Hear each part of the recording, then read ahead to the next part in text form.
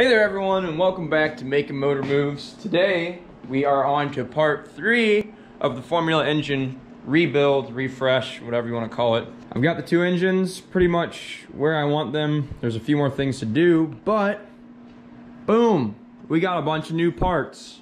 Ignition coils, distributors, spark plug wires, spark plugs, filters. I think that's all. I think I covered it. I still need to get alternators and starters for the engines and fuel pumps, but it's a start. I got these parts in. I'll be replacing all the spark plug wires, new spark plugs, new distributor caps. The points and rotor inside will get replaced as well. Oil filter, fuel filter. Am I forgetting anything else? Don't think so.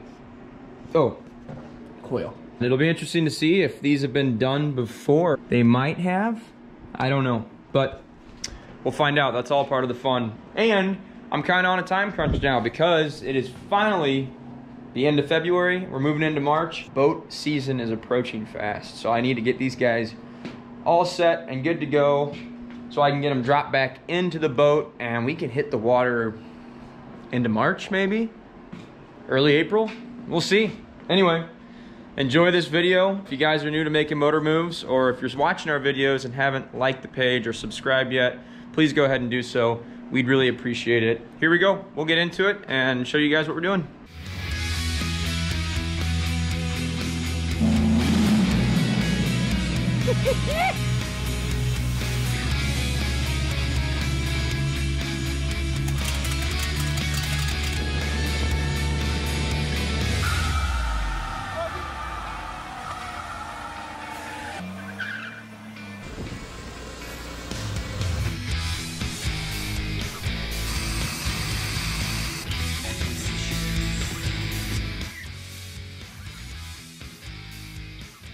That guy right there, 1987 Formula 242 SR1, only made for 1 year, or actually 2 model years.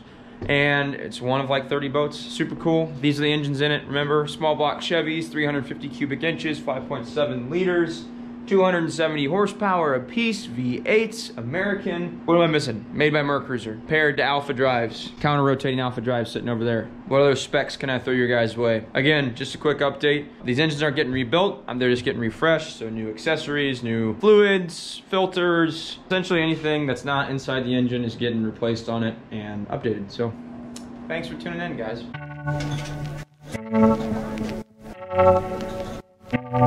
First things first, we're gonna pull our spark plug wires off and then rip out all of our spark plugs. We got 4 on this side for a small block Chevy, all evenly spaced, all faced at 90 degrees out. This guy already came unplugged. Oh, look, it's already loose. Just kidding, I did that before. It didn't run like that. Anyway, pop these off. What I'll do is, so I don't lose the order that the spark plug wires are in, and I don't have to sit here and do the headache of retiming everything and figuring out the correct timing that these are all placed in, I will immediately go and find the wire with my new wires that are over there on the shelf, and I will route the new wire in where the old one went and just plug it right into where it went, so I don't have to worry about the headache of getting all these figured out again.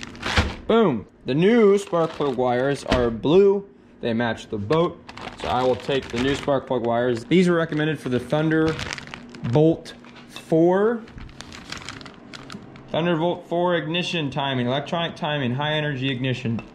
These wires are recommended for this system. So I went ahead and bought them. They were only 32 bucks. All these parts for the engines I can put in the description for the video so you guys can find all the links, but they're just parts that I bought off Amazon, and we got good NGK plugs, distributor caps, also made in China, and then some nice Quicksilver, who is Mercury's company, filters, fuel and oil. Oh, and then here are our ignitions. Those are a little bit nicer. It looks like that my spark plugs are a 5/8 inch socket. So we'll just pull the wires off here, pop those on. Yep, that's perfect size. We'll rip through this on time lapse. You should just be able to get them out with your fingers after that. They're a little worn, a little dirty. You got a little carbon buildup on them, but that's why you change your spark plug. Pull that guy out, put the new one in, and find the correct length wire for the new one. The power. Oh, by the way, I just thought of something. Here, let me show you real quick. I gotta replace my distributor caps. So, I'm not gonna replace the spark plug wires until I do the distributor cap. So what I'm gonna do is get all the new spark plugs in, and then I'll go wire by wire after I get the new distributor cap on, so I can just transfer it all over from old distributor cap to the new one.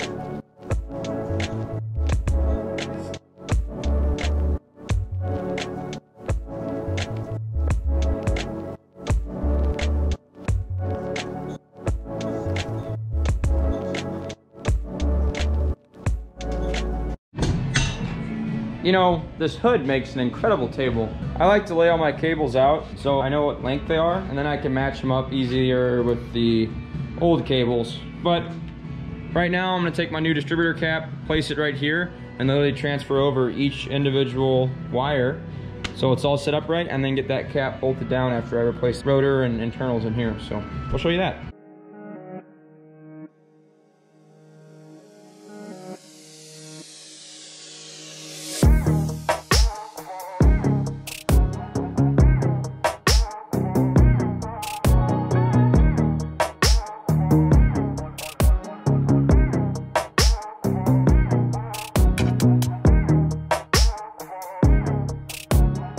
I got the cap off and everything transferred over. That's set and ready to go back on here once I get the internals cleaned up. It's a little gross. I don't know if you can see that. It's a little gross inside there, but that's what's expected with a marine application like this. It's probably never been opened. I'm trying to get this guy off. It's giving me a hard time right now. Not quite sure why. Maybe it's just on there really good. Oh, be careful. I really don't want to break anything. Oh, I got some movement. Oh, there we go. Oh, wow. Corrosion. Lots of corrosion. Gotta love that. Yeah, I might take the vacuum to this, clean up some of the corrosion in here, guys. Yeah, look at all the grossness. Lots of it. I'm gonna take the vacuum to it and then get some WD-40 or something, clean up that shaft. Other than that, I don't see any reason why not to reuse this distributor itself. All it is just a metal housing. All the electrical components come from this, so throw that guy away. Don't need it anymore. That's a little better. Got her cleaned up. Now we'll get her sprayed down. I just hit this guy with a little bit of lubricant, got rid of some of the corrosion on there, but then also hit it with a little electronic cleaner to hit where the Thunderbolt ignition part comes in. That's for electronic timing. Just hit that with some cleaner, but all that looks good. The boat ran fine when I pulled this all off, so I'm gonna start slapping it back together. By the way, when you get this guy on here, there's a little tab that, I don't know if you can see, but there's a little tab on the center shaft for alignment. Just make sure you get that tab lined up, or just remember how it sat originally. So that guy should slide right on, maybe with a little convincing. All right, looks like it's fully seated. It's looking pretty nice there with the timing part. But yeah, just make sure you get these down all the way. And now we'll throw our new, probably clean that up a little bit since I got it all dirty. It's so nice and shiny. So yeah, now what we'll do is take our distributor cap. I made sure to keep everything clocked in the right direction, and it should just flop right back on with the gasket. This is the gasket I'm talking about, by the way. It's got a nifty little spot for it to fit in. And she goes.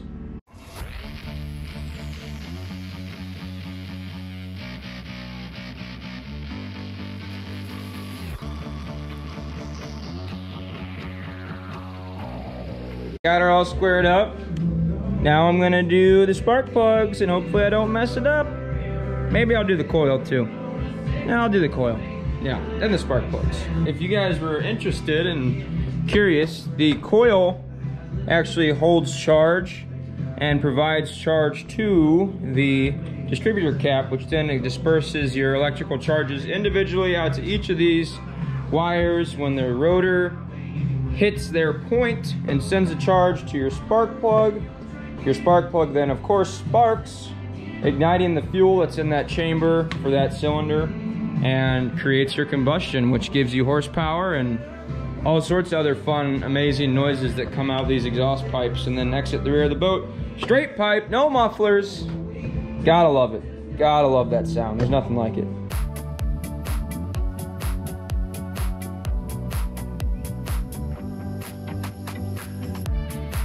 Check this out.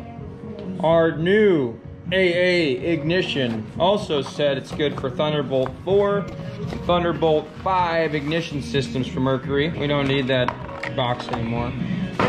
Look at this guy. Woo! Part number AA142. Looks like it was manufactured July 15th of 2020. Pretty neat. But look at that, nice and new. Even comes with new bolts. So I'll use, or new nuts, so I'll use those. This guy, you just have to watch positive and negative. Just put it in the exact same way that the old one was in there. So I'll take my old wires, put them over here, old wires here, and just slide that guy in. Pretty simple.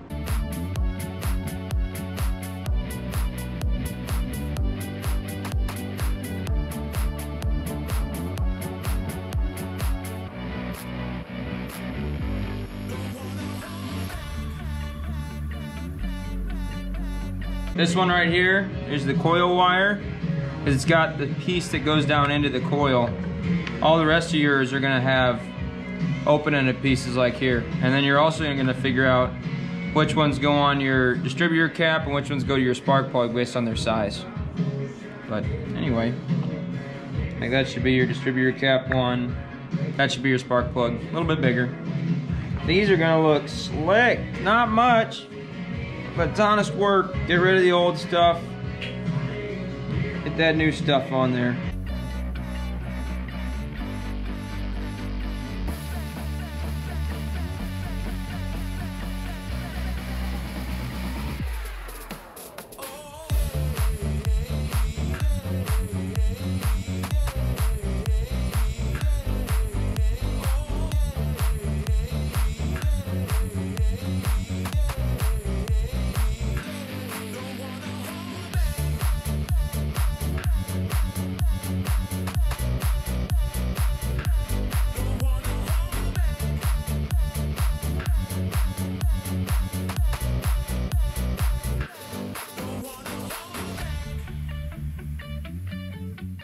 Done. We got all the blue plugs installed.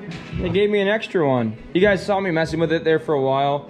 I was actually messing with different cord lengths. So the new cords were shorter, a little bit shorter than the old ones over there on the shelf. So I was figuring out which one was best for longer spots and shorter spots and just kind of mix them around, but looks pretty good. Black and blue.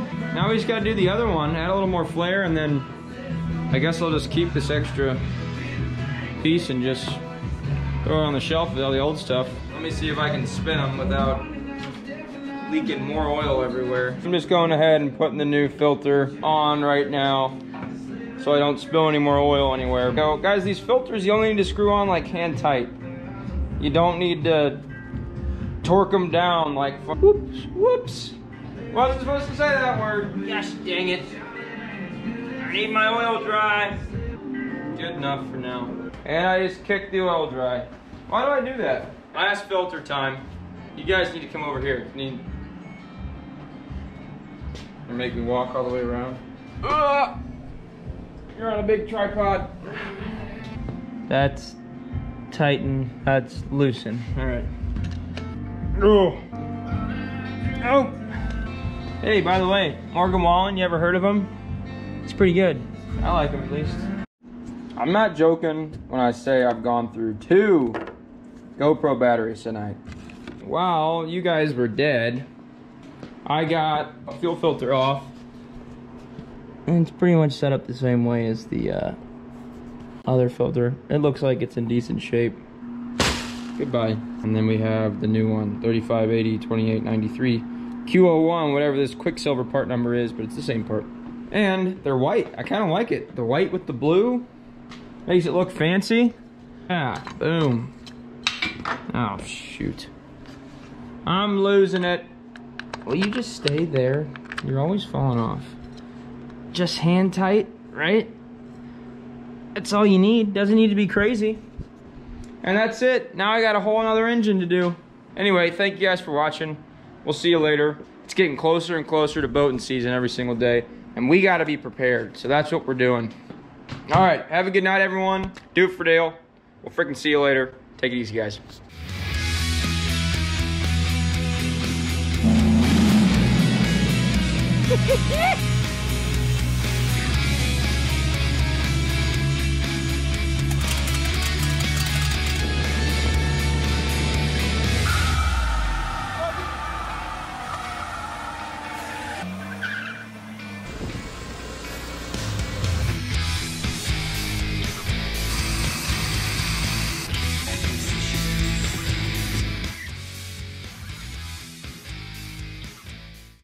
By the way, if you like what we're doing, like the page, subscribe to the channel, go follow us on social media, Makin Motor Moves. Yeah, help us out. Sweet. Thank you.